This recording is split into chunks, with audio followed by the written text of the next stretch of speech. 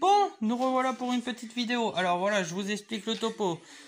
Pour ceux qui n'ont pas suivi, j'ai remonté mon moteur et tout, j'ai refait toute ma moto. Parce que j'avais serré le kit 50 mètres à kit. Voilà. Et je m'étais acheté un 75 MVT. Putain, cette lampe de merde. Je me suis acheté le 75 MVT, sauf que j'ai eu un petit problème en allant au travail. J'ai eu une petite surchauffe. Voilà, du coup, je devais démonter pour remplacer et pour mettre des nouvelles pièces. Et en fait, quand je regarde, je viens juste de finir de démonter là, le cylindre et tout. Et en fait, c'est pas encourageant. J'ai eu un petit souci, je crois bien qu'il est mort. Voilà. Le piston est pas trop en mauvais état, mais il est plein d'huile. Mais j'ai remarqué que j'ai le segment du haut qui est complètement collé. Il n'y en a qu'un seul qui est libre. L'autre est complètement compressé et collé sur le piston. Et du coup, j'ai remarqué qu'il y avait des traces sur le piston. Ah, vous verrez mieux ici. Allez.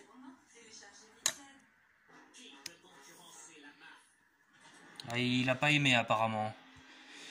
Je crois que j'ai ruiné mon moteur, encore une fois. Voilà. Je vous fais faire le tour du piston.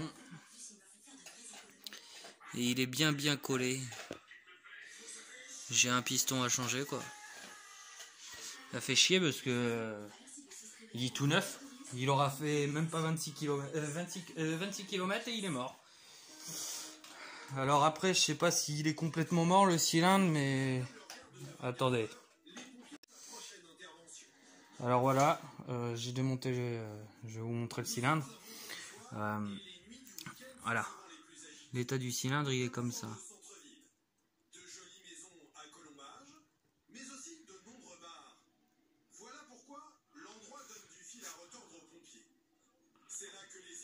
Après on sent pas trop de traces, on sent pas les traces du serrage avec le doigt, donc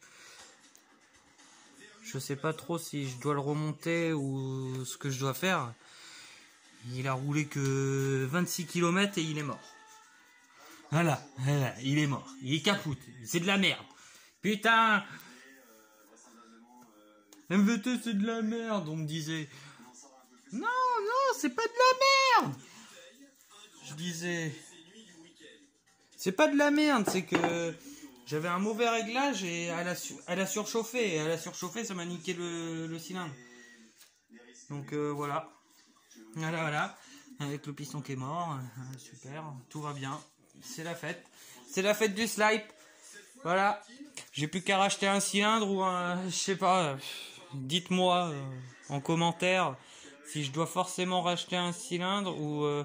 comme les traces, je les sens pas avec le doigt, est-ce que je rachète juste un piston et tout, et puis ça va le faire? J'en sais rien. Dites-moi. En tout cas, tout neuf, roulé 26 km. Enfin, un petit peu moins. On va dire 23 km, parce qu'il y a 3 km que j'ai poussé. Dites-moi si ça vous est déjà arrivé, si vous avez déjà eu des soucis comme ça avec un nouveau cylindre et puis qui sert direct. Je sais pas, mais voilà, il est mort. Alors, pour moi, déjà le piston c'est sûr, il est mort, il est à changer. Le cylindre par contre, je ne sais pas. Donnez-moi des avis, on verra bien. Du coup, je suis bon pour recommander des pièces. Encore une fois. Ça m'a pas suffi avec tout ce que j'ai commandé, il faut que je rachète d'autres pièces. Oh le tag. Oh le tag. Oh le con. Il va racheter encore des pièces pour qu'elle retombe en panne, Sabrelle. Il n'est pas pour rien, les derbies. Hein. Oh putain, les derbies, c'est de la merde, mon copain. Oh la vache. Bon, bah voilà. Voilà, j'ai démonté, j'ai regardé. j'ai vu les dégâts, j'ai constaté, et j'ai constaté qu'il fallait que je rachète des pièces. Il est content, hein, il est content, hein. Ça me fait chier, putain de moto de merde. Bip. Putain. Bon bah sur ce, moi je vais aller faire un petit tour sur le site Maxi Scoot. Je vais commander ce qu'il me faut et puis quand j'aurai les pièces, bah, je referai une petite vidéo pour vous montrer les avancées et puis voir si ça recasse pas. Surtout si ça recasse pas. Voilà. Bah, allez, je vous souhaite une bonne soirée et puis on se retrouve bientôt pour un nouvel épisode. Hein?